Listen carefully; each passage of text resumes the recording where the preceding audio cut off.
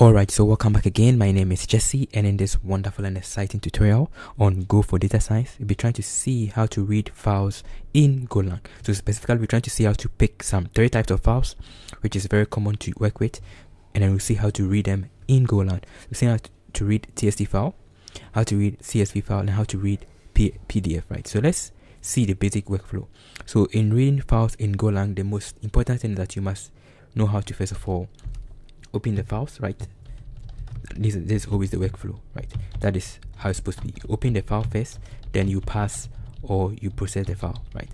So opening the file, there are 2 main methods for opening the files. You can use IOUtils, you can use OS, right, to help you open the file. Then to pass or process the file, there are a lot of libraries and then packages that you can use to help you process and then pass the file. So let's see how to work with it. So I'll just come back again to my location. So I'll come back here. We are working inside a different location, so just move to this place, right? So going to our Go Basics, because this is part of Go Basics. Then I'm going to create a file called Go Reading Files, right? .go. Perfect. So let's open a particular file. I'll come back to VS Code, and then I'll open that file. So it's inside Go Basics.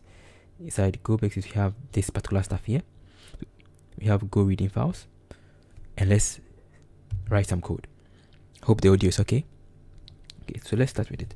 So let's see how to do that. So as we learned earlier on concerning the anatomy of any Go program, you must start with what? Our package main, right? Then we're just going to create our main function.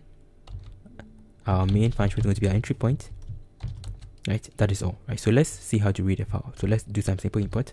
So be importing these 2 packages. So be importing this to help us open files, OS, right?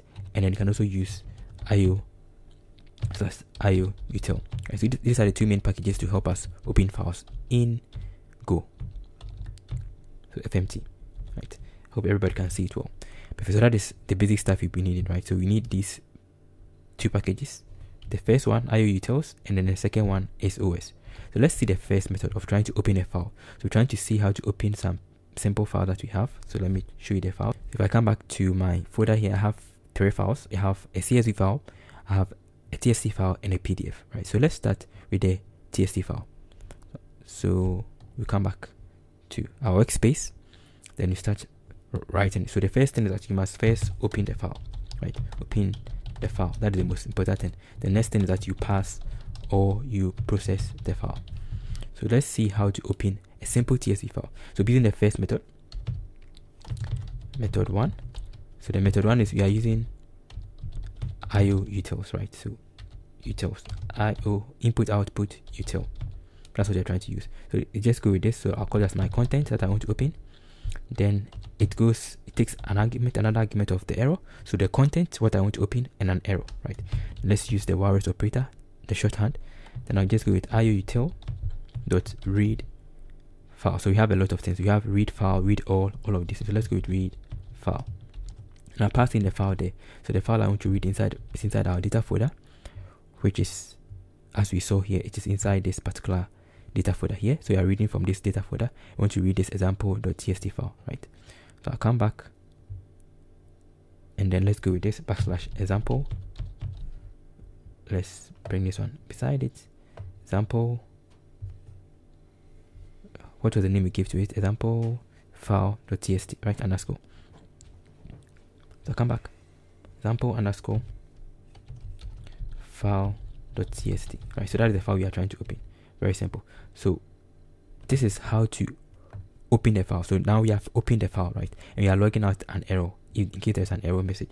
It's going to be like this. So if there's an error, right, or if there's no error, it's going to be if there is no error, right? If there's no error, I want you to do something. That is the big understanding. If there is no error, I want you to do something, right? So this is if there's no error, do something, as we always do. /do something, right? That is the basic understanding. So if there's no error, do something.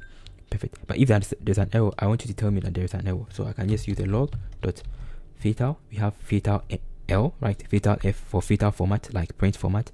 Fatal N for like print line, right? So you can use any of them. So fatal L, then you just pass in the error, or you can just say that there's an error, right? Passing that particular error. Very simple. So that is something very cool, right? So we are using IOUtil to open a file first, then we are going to get the file, the product of the file, right? Then I'm going to process it. So anytime you create a variable, you should use it. That is why it is underlying it.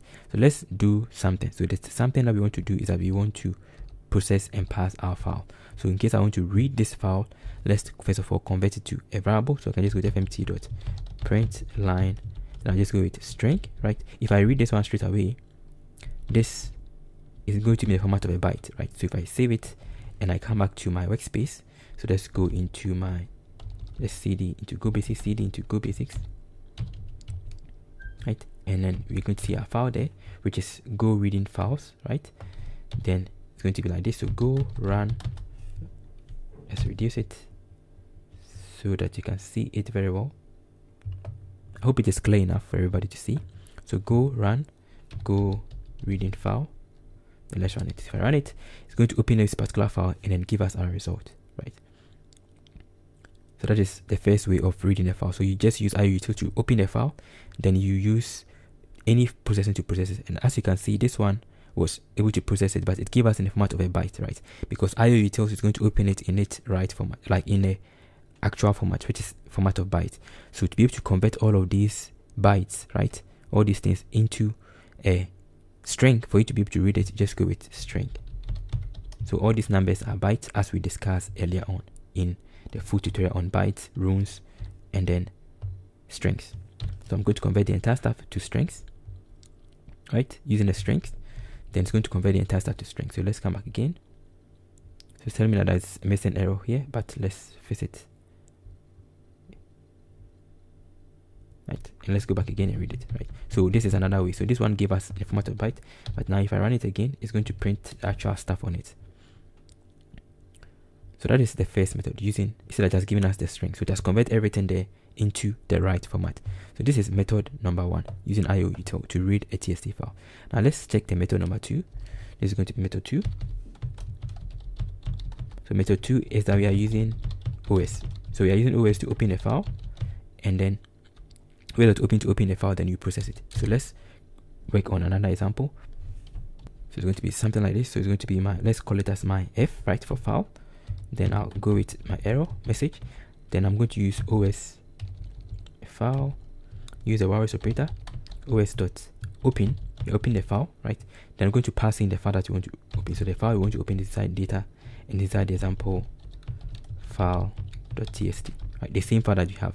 So with os.open, you must always close it, right? Just like with the wait context in Python, or the F in Python that you have to always close it. Perfect. So we are going to open the file. Perfect.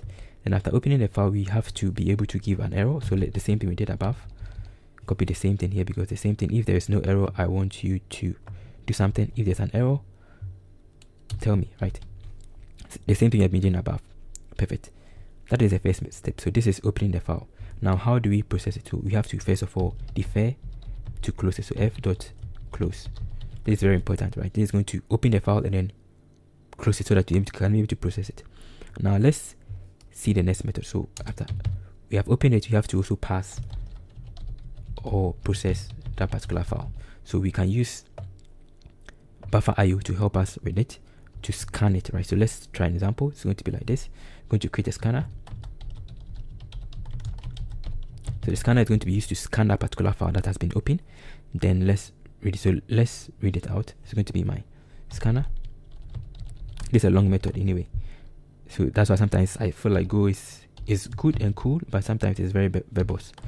You have to do a lot of things. So I'm using buffer IO.scanner or .new scanner to create a new scanner, right? Interface. Then I'm passing my file, right? So I'm creating a new scanner interface to connect with that file that has opened.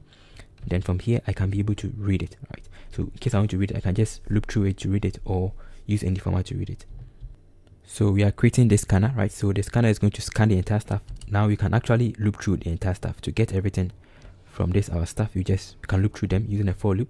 You can do something like this. So for scanner.scan, right? This is a similar approach in case you want to be able to how do you call it? In case you want to get test input, right? Then I'm going to say that this is what I want to do. So for scanner, in scanner, right, I want you to scan it. So fmt.print line, now passing the scanner dot test, right? So now it's going to loop through the entire stuff and then give us a result. So let's give an error message, right? So if the same thing I've been doing, if error, then scanner voice operator scanner dot error, right? You have error, then you just move on to this option. So error, same thing I've been doing, like the nil. This thing you can omit if you want. Then just go log this option, log dot fatal. You're going to log the error, right? So this is another way of reading your files in Golang. Let's save it. Hopefully there's not a lot of mistakes within our code. Yeah, there is. Yeah, so let's come back again and read it. If there's a mistake, we're going to correct it. We're going to read the first one and going to read the second one, right? So let's uncomment the first one out. So I'll uncomment the first one that we are reading out. This one out. We're going to uncomment this entire stuff one out. I said uncomment, comment it out. Okay, so let's read it again. Write it again. Go run, go read files, and see that I just read it perfectly for us. So this is another way of reading it. So you have seen two main ways you can read a TST file, right? So the first one is that you just open a file, very important, either using the first method or the second method, but I prefer the second method because this method is very simple, right? You just open the file using IOUtil, then you just process it as you want, or you can just use os.open, and then you just close the file after you have opened it. Then you can use scanner to scan it. So this is for larger tests. If the test is large, you use this particular one, but if the test is not that large, you use the IOUtil. That is how to read TST file in Golang. So in the next session, we'll be trying to see how to read CSV file. See you in the next session. Stay blessed. Bye.